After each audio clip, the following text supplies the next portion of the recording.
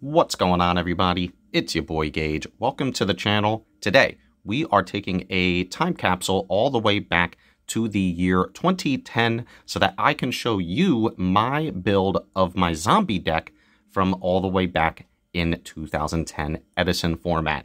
For those that aren't familiar, this is a deck that is only going to be utilizing cards that were available up until 2010 and will be utilizing the ban list of that era.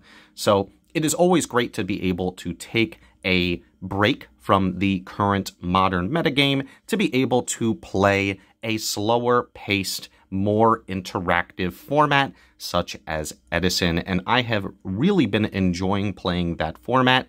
This is just one of many decks that I intend on showcasing that are from that era, and I can't wait to share my build with you today. But before I do, please remember to like, comment, and subscribe. I greatly appreciate it, especially if you are fans of content like this. So let's go ahead and start by discussing the absolutely gorgeous boss monster for the deck, which is Dark Armed Dragon. Just an absolute menace, one of the most powerful boss monsters of the old school era.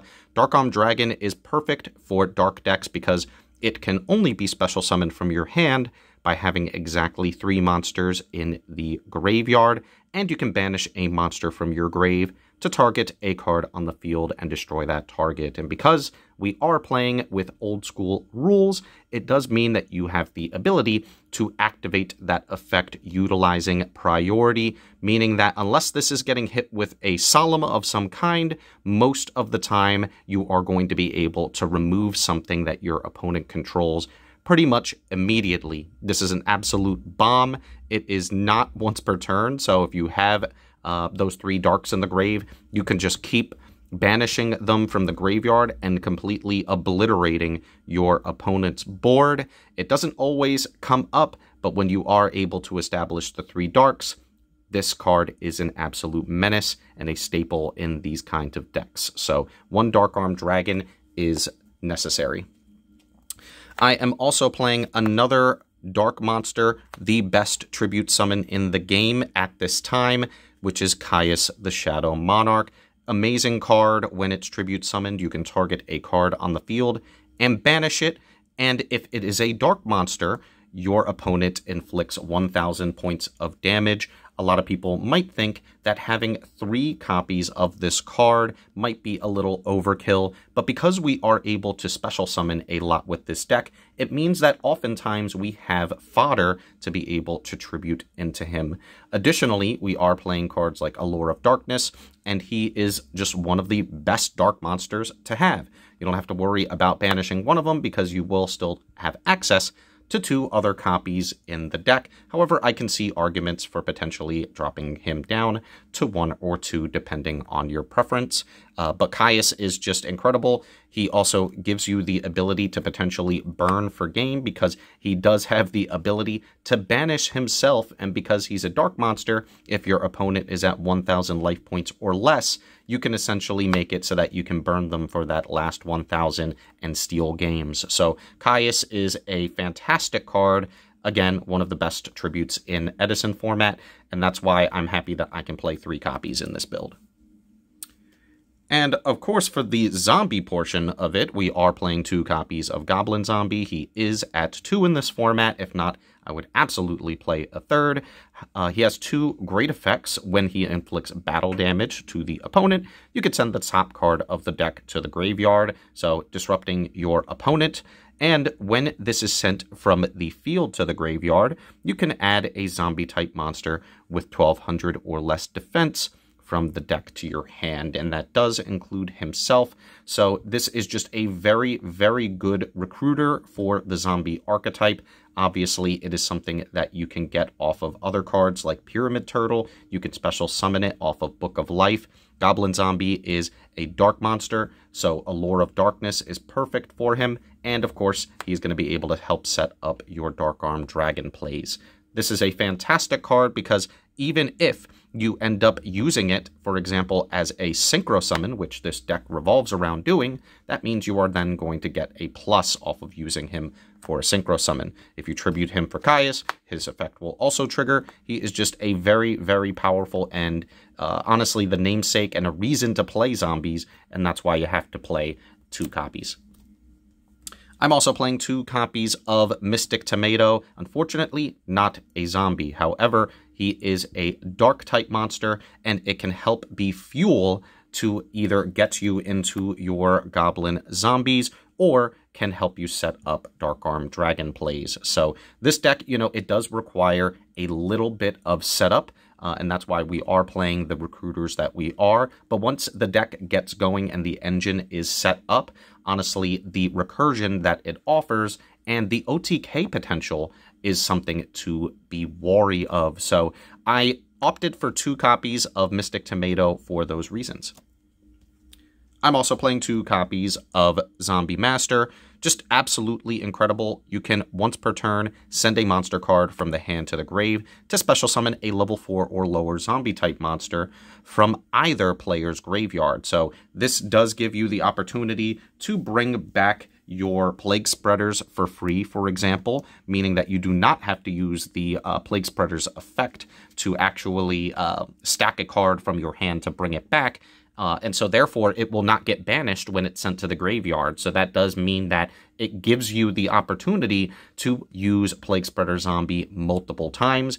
You could also use this to bring back something like your Goblin Zombie, meaning that if you are going for a potential synchro play, it makes it easier for you to do so if you already have access to Plague Spreader on the field. If you already have a zombie in the graveyard, it means that you can essentially discard 1 card and you can end up reviving that same card that you ended up discarding as long as it's a zombie. So Zombie Master is really what allows for the deck to continue to grind over and over, and that is why I do play 2 copies. And as I alluded to earlier, 2 copies of Pyramid Turtle. Very good floater, being able to get you special summon a zombie monster from the deck with 2,000 or less defense. So that does pretty much include all your zombies, specifically your Zombie Master. Also giving you early access to your Plague Spreader Zombie if you need to start going for some synchro plays. The only thing is that, unfortunately, he is not a dark type monster, which does, he's one of only 2 in the deck that are non-darks, so it is very low probability that you will not be able to get off your Allure of Darkness, but I ended up opting for the 2nd Mystic Tomato as opposed to going for the 3rd Turtle, and I have enjoyed it. So I can see arguments for decreasing or increasing the ratio, but 2 has been a sweet spot for me. And I'm playing 1 copy of Spirit Reaper. The ability to stall out because it cannot be destroyed as a result of battle means that your opponent is going to be forced to use some of their power cards to be able to get rid of it, because when it is targeted, it is destroyed. So they might have to do something like utilize a mind control or something along those lines just to be able to get rid of it. So the fact that you have the ability to stall if for whatever reason you are unable to set up your plays means that this is going to always be a good option, and the fact that it is a dark as well as a level 3 means that you are also able to go for certain synchro monsters that you would normally not have access to. So Spirit Reaper is a very good card in the deck, and that's why I still play 1 copy. And I'm playing a Necrogardna. It is a graveyard-based strategy, so it is easy to be able to just kind of get this into the graveyard and to be able to stop one of your opponent's attacks by banishing it from the graveyard. So again, level 3, it's a dark. It just has a lot of synergy. It's not necessarily a zombie type, but I do think the fact that it is a graveyard-based deck means that this is a card that can help you in a pinch if your opponent is trying to, for example, take out one of your stronger synchro monsters. You can then protect it from that battle. If your opponent is trying to go for game, you can stop your opponent by ruining their math. Necrogardna is just an all-around solid card. I'm also playing 1 copy of Sangan. Being able to add a monster with 1,500 or less from the deck to your hand means that a very, very large percentage of the cards that are in your deck currently are going to be searchable. You can't search for the boss monsters, you can't search for the zombie masters, but pretty much any of your floaters, the Necrogardna, all the other cards that I have mentioned up until this point are searchable. He is also a dark, level 3, so like I mentioned, being able to get access to certain synchro plays like your Cataster is very nice to have. And a copy of Mizuki. Of course, it's a zombie deck. Unfortunately, this is the other card in the deck that is a earth type and not a dark type. It would have been perfect if he was, because you can banish this card from your grave to target a zombie monster in the grave and special summon it. This is why I say the deck has so much recursion and is very scary to play against. It gives you the ability to potentially have yet another activation for your Plague Spreader zombie so that you can continue to go for synchro plays. If you already go into one of your extra deck synchro monsters, for example, your Doom Kaiser or your Revive King Hades, it means that they also get an extra chance to hit the battlefield. It is just a very strong card. I wish I could play multiples, but unfortunately the fact that it is not a dark type really does hinder the strategy. So just keeping it at 1 has been a nice spot for me. And as I mentioned earlier, Plague Spreader Zombie is really what makes this deck as good as it is. Having the ability to access in archetype zombie synchro monsters is very, very strong. This also gives you, of course, access to the other generic extra deck monsters in the format that are powerful. Because of the fact that you could always just normal summon this, you can always use its own ability in a pinch to stack a card in your hand to revive him from the graveyard. You can bring it back off of Mizuki. You can bring it back off of Zombie Master. You really don't want to use the ability to stack unless you really, really have to, because if you do, it will get banished when it leaves the field. And you really want to have as many opportunities to abuse this Plague Spreader Zombie as you can, because that is what will allow you to end up winning in the grind game. So Plague Spreader Zombie is one of the most powerful cards that you can be playing for the deck for sure. And I am playing 1 copy of Tragodia along with Gores. These are essentially battle monsters. If your opponent attacks into you in different ways, you can bring them out to essentially allow you to survive. The Tragodia in particular being very strong because if you take any battle damage, regardless of whether or not you have other monsters on the field, you can special summon him and he gains 600 attack and defense for every card in your hand. If you have a lot of cards in your hand, that means he can actually get very, very beefy, and your opponent might not be expecting for you to drop a bomb that potentially has, 3,000 attack. So there are instances in which you might want to be able to hold this for when you do have a larger hand size so that you can catch your opponent off guard. And then it also has 2 other pretty useful abilities as well.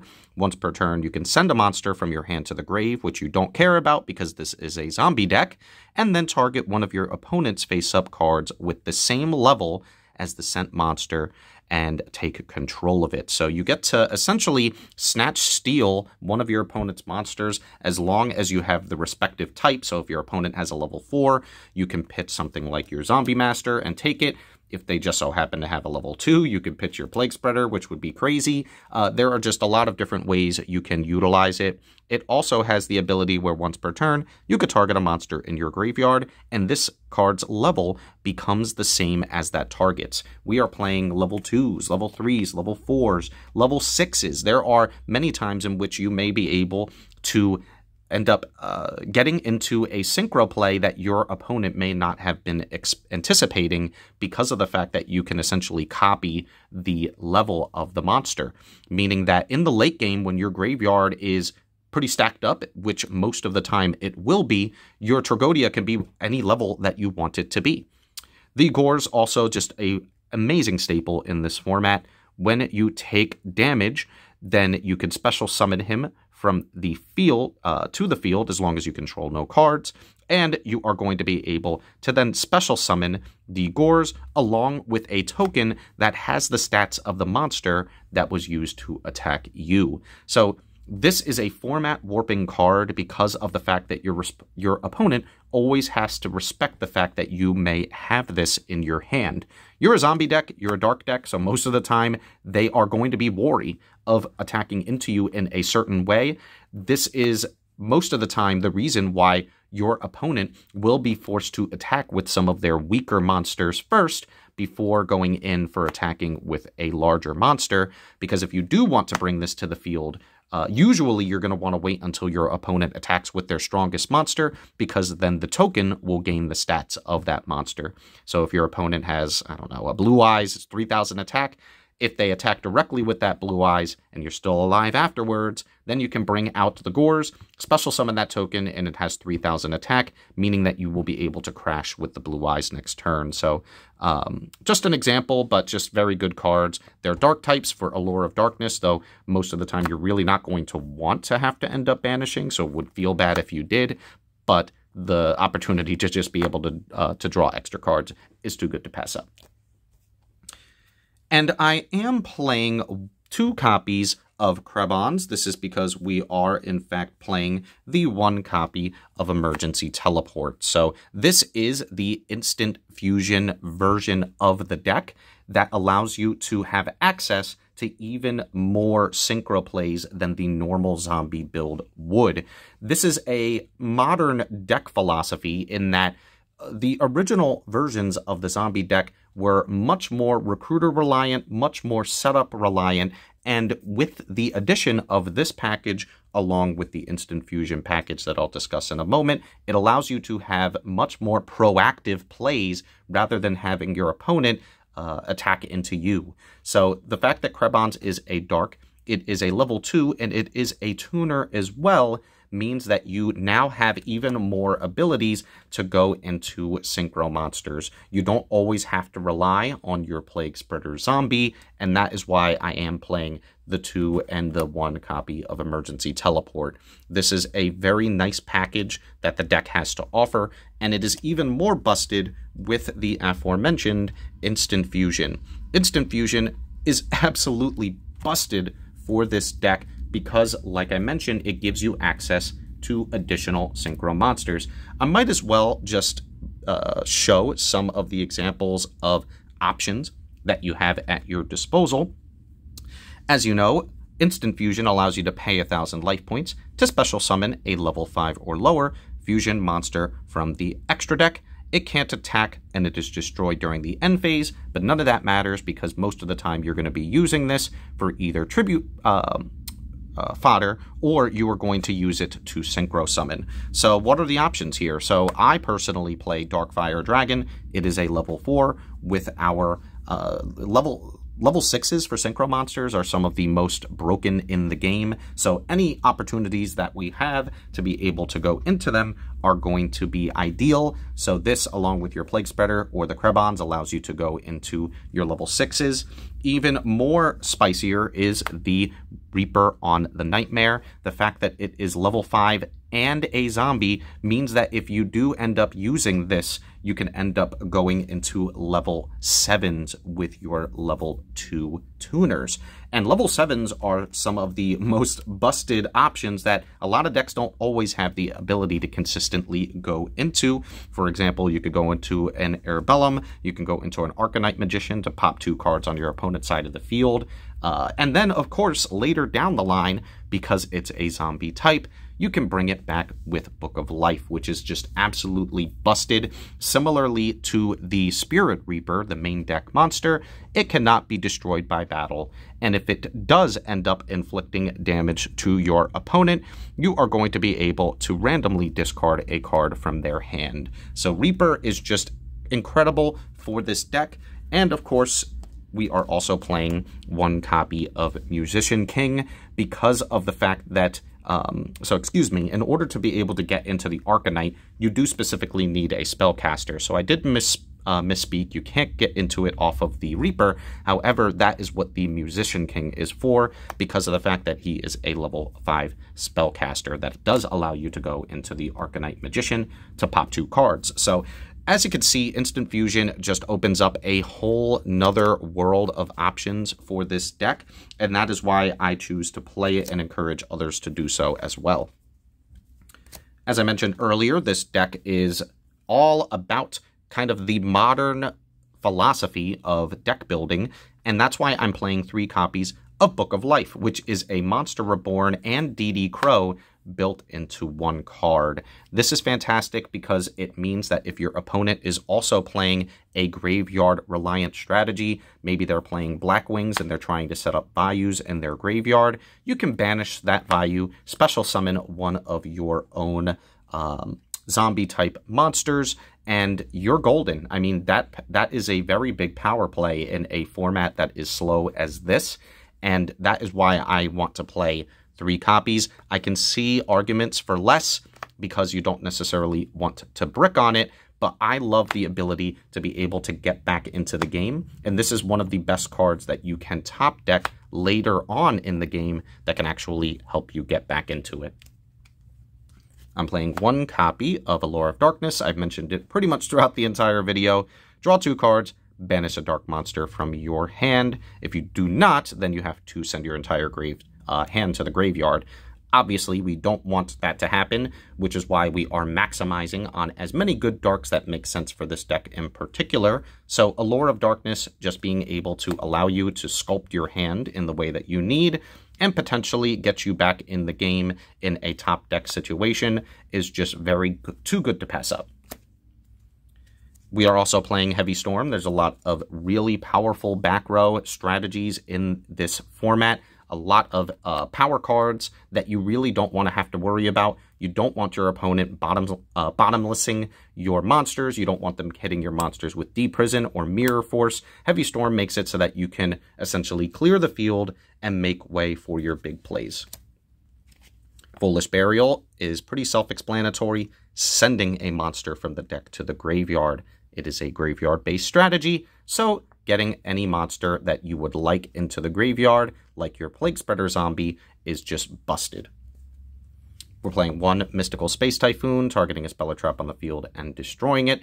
The fact that this is chainable means that a lot of the times I will end up setting this card and waiting for my opponent to set their own cards. Sometimes I end up trading with my opponent's Mystical Space Typhoon, but it is good to know that if even in that instance, it is a card that I don't necessarily have to worry about that could ruin my plays. This is a combo deck, so you really don't want, for example, your Plague Spreader, as you're going for a synchro play, to get hit with something like a Book of Moon. There are going to be certain cards where if your opponent is able to hit that choke point, then you're pretty much screwed. So you really don't want to have to worry about it. So Mystical Space Typhoon is a must.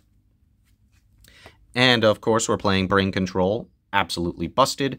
Pay 800 life points to target a monster your opponent controls and take control of it. You can then end up using that for a synchro play. You can tribute over it, or you can even use it to attack for game. So there is a reason why this card is at 1, and honestly is one of the most swingy and powerful spells in the current format. So you kind of have to play it in almost any deck that you that can utilize it. And that's it for the spells. So for the traps, I'm going to quickly go over it. Compulsory Evacuation Device is just a very versatile card in that you can use it to send one of your opponent's monsters to the hand. If you end up doing that for one of their extra deck monsters, that means you're just, for free, getting their extra deck monster back into the extra deck so that you don't have to think about it.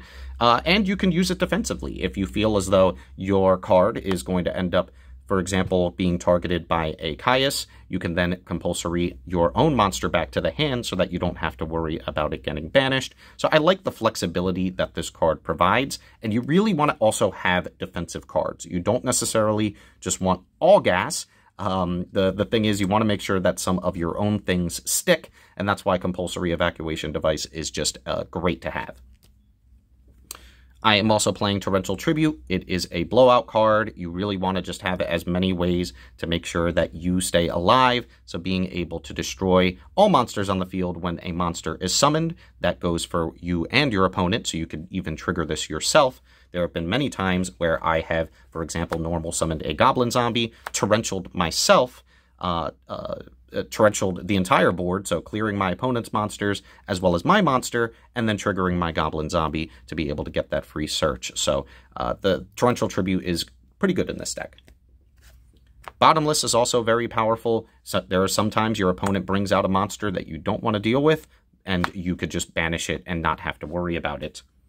Of course, we're playing Mirror Force. Blowout cards, cards that can help get you back in the game, are a must. And Mirror Force is a card that most still have to respect, because if they do not, and they end up leaving a bunch of monsters in attack position, for example, they're going to lose their entire field. So Mirror Force is still good, along with one copy of Dimensional Prison. Because we're playing so many one-ofs, it can be very difficult for your opponent to be able to play around so many different types of interruptions, and in my opinion, these are just the best types of interruptions you can be playing. So I'm going to go over the extra deck. I already discussed some of the options that we have at our disposal, such as the instant fusion targets. These are just very good at helping you get into different types of synchro monsters. As mentioned earlier, there are level 7s that we have access to thanks to Instant Fusion. With the Musician King, you can use it to go into the Arcanite to pop cards, and even with the with your Reaper, you can use it to go into an Urbellum, and this has the ability where if your opponent has 4 or more cards in their hand, you can place one random card from their hand to the top of the deck. So if your opponent does not have an answer for the Urbellum, that may very well spell game right then and there, because that means that they are never going to end up seeing a new card in their hand because you're constantly stacking it every single turn. So Urbellum is very, very powerful, and that's why I like having access to these. I'm playing the one Chimera Tech Fortress Dragon. I am playing Cyber Dragon in the side deck, so if I am going up against a machine-based strategy, you don't want to be caught with your pants down. You want to have a copy of Chimera Tech, and so I am playing the one copy. Ally of Justice Catastor, we are playing a bunch of different level 3s in the deck, and this is just one of the most powerful level 5s that you can go into. As I mentioned earlier, we are also playing a multitude of different zombie-type extra deck monsters. The Doom Kaiser Dragon allows you, when it is special summoned, to select a zombie-type monster in your opponent's grave and special summon it to your side of the field, so you can use that to grab opposing Plague Spreader zombies if your opponent is also playing that card. Some people are also cheeky and will play Zombie World, which changes the type of your opponent's monsters as well. That is pretty matchup dependent, but it can be very good because it means that you then have the ability to special summon one of your opponent's monsters from their graveyard, because the Zombie World will make it zombie type. So it's pretty cheeky. I will say that there have been instances in which I've tested it and it does not always come up. So I would just rather have it, because sometimes I will just go into this first if I don't already have an option to go into. That way I could just bring it back off of the Book of Life later on. Revive King also just being very, very strong in the fact that it can negate the effects of effect monsters destroyed by battle with zombie-type monsters you control, so it doesn't necessarily have to be destroyed by the Revive King. If you end up attacking it into a floater, they're not going to be able to get their effects. Things like that. Revive King is just very nice to have and can be revivable later on with Book of Life. Level 6 monsters are some of the most powerful in the game, and there is none more broken than Brionac Dragon of the Ice Barrier, being able to discard any number of cards to return the same number of cards from the field to the hand. This does include being able to bounce your own cards if the time calls for it, but usually this is going to be used to clear your opponent's field, and because you're discarding cards, it's a zombie deck. So a lot of the times those cards are going to want to be put in there, whether it's the Plague Spreader, whether it is the your different types of zombie monsters that you can revive off of your zombie master, whether it's your Mizuki. Brionac is just an incredible card, and you have to play it. Goyo Guardian is also an amazing card. This is pre-errata, so it does not require an Earth Tuner, just a regular tuner. So when it destroys an opponent's monster by battle, you can special summon that monster in the field in defense position. So you can deny your opponent the resource that they would have gained, there are going to be times in which you might want to use this to grab your opponent's Treeborn Frogs from their graveyard. You might want to be able to keep them off of their own synchro plays if they have a Plague Spreader, things of that nature. That is why Goyo is just a mainstay as a level 6. We're also playing Flamvel. I'm not even going to attempt it, which allows you to essentially do piercing battle damage. So there are going to be times where you need to go for game, and this is one of the perfect options to select. And for the level 7s, we are also playing Black Rose Dragon. This is always going to be a staple option to go into when it's synchro summoned. Destroy all cards on the field. So this is fantastic for helping to get you back into the game. So you have to play it, in my opinion. And then for the level 8s, I am playing Thought Ruler Archfiend and Stardust Dragon. These are staples in the format. The Thought Ruler, when it destroys an opponent's monster by battle and sends it to the grave, you can gain life points equal to that monster's original attack. And if a spell or trap tries to target this card in particular, usually it's also other psychic monsters, but we're really not playing all that many in this deck. The fact that the only other target would be Krebons, but most of the time it would not already still be on the field. But you could pay 1,000 to prevent it from being targeted. So that means that some of their power plays, like Brain Control, are no longer in play, and you don't have to worry about some of those power cards coming to bite you. And Stardust Dragon being able to protect your cards from being destroyed is fantastic. It is a quick effect, so if you are able to manually summon this, it means that you will then have the ability to bring it back later down the line. So that is it for the main deck. I'll quickly go over my side deck. Honestly, not really too much to write home about. I don't really have the opportunity to side against too many different types of strategies, but I have one built just in case, and it's only 13 cards, so just goes to show that it is still kind of incomplete, but this deck is still a work in progress. 2 copies of Cyber Dragon, again, machine-based strategies. I'm also playing, funny enough, 2 copies of Karibo. There are some decks, like the Dragon Turbo or the Gaia deck, that allow you to OTK. I do not want to get OTK. This deck, like I mentioned, it does need a bit of setup, and so it's funny that you would have to play something like this, but it is a dark monster, so it does have a bit of synergy in the worst case that you do just need to use it as a banishing target, or if you do need to set up your Dark Arm Dragon. DD Crow, just a staple hand trap, being able to banish cards from your opponent's graveyard and just not having to deal with it. Lightning Vortex along with Giant Trunade. Lightning Vortex, discarding a card. Again, zombies want to be there. And then destroying all of your opponent's monsters. And then Giant Trunade, making it so you don't have to worry about spells and trap cards. Dust Tornado, again, spell and trap cards are your worst enemy. You really do not want to walk into spells and traps that could end up ruining your day. And I am overkill playing 3 copies of Pulling the Rug. Absolutely insane counter trap, which for essentially free, when a monster effect is activated, that activates when it is normal summoned. So like a Deep Sea Diva or a Monarch or anything like that, you negate and destroy it. So yeah, this is insane. I'm glad that it got the reprint, which is why I picked up 3 copies. But guys, that is going to be it from me. Thank you so much if you managed to stick around this long. If you play the deck, what are some of the techs that you decide to play? What are some of the options that you use if you decide to go the instant fusion route? Are there different ratios that you typically choose? If you are interested in playing the deck and got inspiration from me, definitely let me know. And thank you again for sticking around up until this point. I very much intend on making similar types of content in the future. So until next time, thank you so much and have a great day.